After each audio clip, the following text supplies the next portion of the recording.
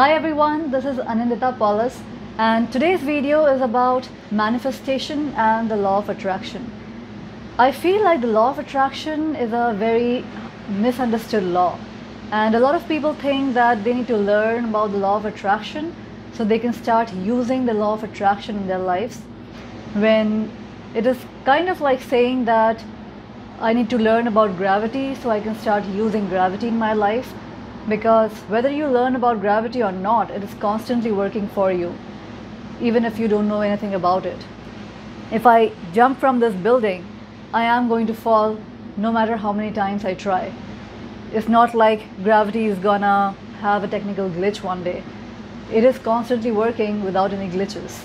And same about the law of attraction too. There are no glitches, it is constantly working for you anyways. And you are constantly attracting to yourself everything that you want. So then the natural question would be that why don't I already have all the things that I want on my, in my goals list, or my dream job, my dream man, or the dream vacation, or the money that I want, the health that I want, the weight that I want. If I'm already constantly attracting it to myself, then why don't I already have it? That is the next logical question that you might wonder. And that is because you are not just attracting the things that you want, but you are also attracting the things that you don't want. And this happens because we are often living our lives on autopilot or mindlessly. We're not being mindful about what our point of attraction is moment by moment. Because every single thought that you hold in your mind is your point of attraction. Every single thing that you focus your attention on is your point of attraction. And that is why we end up getting so many things in our life that we don't want. We also have a lot of things in our life that we do want based on our focus. Just if you start becoming more mindful about what percentage of time are you focusing on the things that you do want, and what percentage of time are you focusing on complaining about the things which are missing in your life, then you'll start seeing a very close correlation between the two. Often what happens is we think that we are focusing on what we want, when in reality we are focusing on the very absence of it.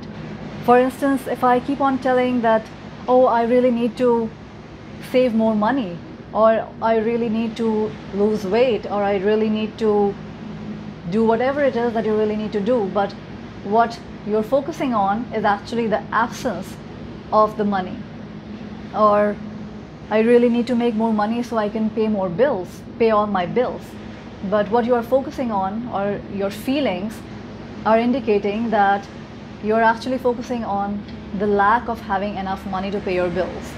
Or you don't really trust that you will be able to save up enough money for whatever it is that you need it for. That's why mindfulness is so important, that once you start becoming mindful about what your thoughts are and what the underlying intention, it doesn't matter what words you are using, but you need to become more mindful about the underlying intention or the feelings that those words are generating.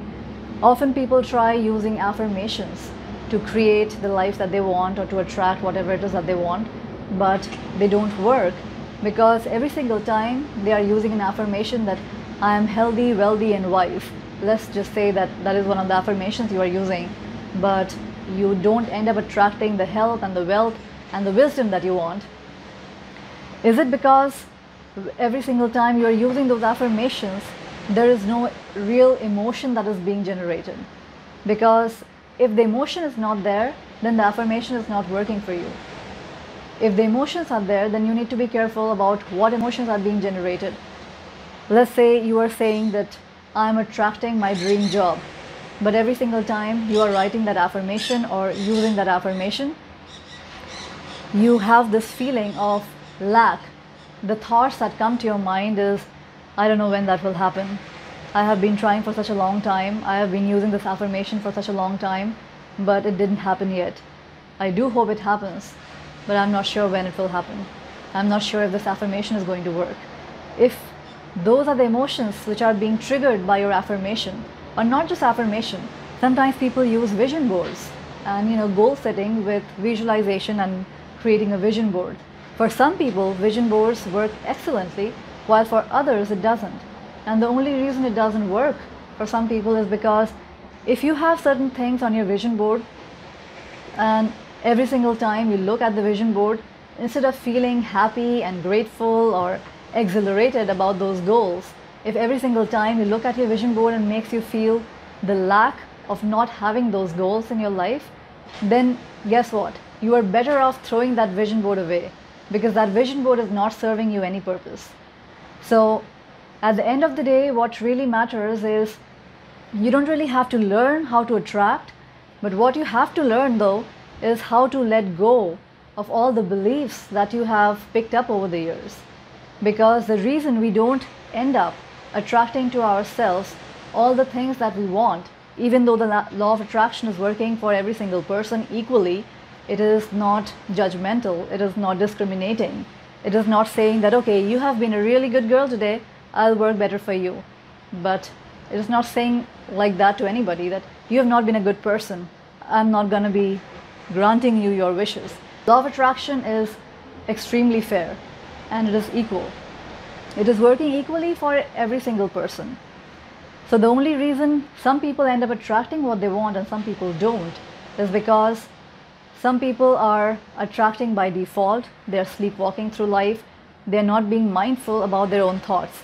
And even though they think they're trying to use the law of attraction in their life by doing affirmations and visualizations and goal setting and creating a vision board, but they are not being mindful that every single time they're using the affirmation or the vision board or writing down their goals, the feelings that those goals or those vision boards or the images on the vision boards, the feelings that they are generating are not positive emotions, and so they are not working for them.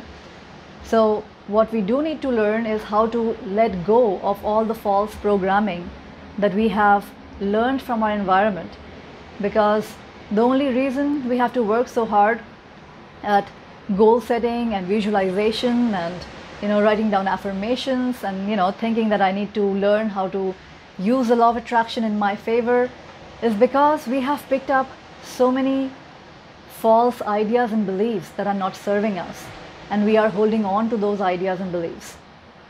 If all that we do, instead of even trying so hard to do goal settings and visualizations and affirmations and trying to use the law of attraction in your favor, even if you don't do any of that stuff, if all that you learn to do is just letting go of all the ideas and beliefs and programs that you have picked up from the society, from your family, maybe from school, college, from watching television shows, from reading the newspapers, I don't care from where you have picked them up. But if all that you do is just to let go of those false ideas and beliefs, then every single thing that you wish for will come instantaneously. And if not instantaneously, extremely easily and effortlessly. So that was my little tip for today about using law of attraction for manifestation. You don't really have to use law of attraction. Law of attraction is constantly working for you. All you really need is become more mindful about your thoughts and your emotions, and become more mindful about what you're talking about with your friends, with your colleagues, with your family, with your relatives. Every single topic of discussion is a point of attraction. The more aware you become about that, the better you get at managing your manifestation, at guiding your manifestation towards your desired outcome. Because guess what happens when you are talking to a friend for an hour complaining about something at your work that did not go the way you wanted it to go? That is becoming your point of attraction. And you are going to be attracting more of those situations, or situations which are a vibrational match to whatever feeling that that particular circumstance or that particular discussion is generating in you. So all you really need to do is becoming more aware of your feelings and your thoughts and your point of attraction. You don't really have to work so hard to make the law of attraction work for you so you could attract all the things that you desire in your life. You really need to work first and foremost on letting go of all the things which are not working for you. Because when you let go of all the useless crap, then guess what? At your core, you're already a very high vibrational being. And the only reason you don't realize that is because is like this bright bulb that has been made murky by a lot of mud. So the mud here represents all the false ideas and beliefs that you have accumulated about yourself. But as you start letting go of those false ideas and beliefs, then you start cleaning up that light bulb. And once you have let go of all those false beliefs and programming, then this light bulb shines really bright, and everything that you desire for your life just comes effortlessly.